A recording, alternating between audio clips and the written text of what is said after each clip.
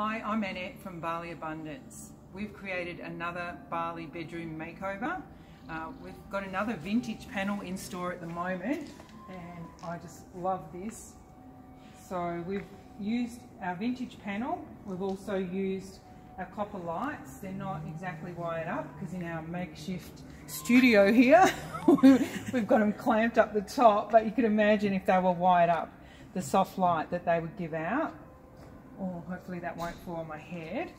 And we've also used the opium bed, and we've still just used the same TV cupboard, just changed up the home decor.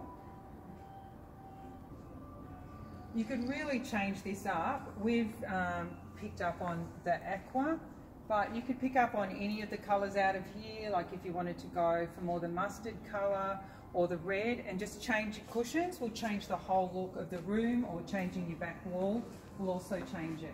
I have seen one in Bali that did have a mirror behind it, so that's another option as well. Stay tuned for our next bedroom makeover. We're now going to pull this one apart and see what we come up with next.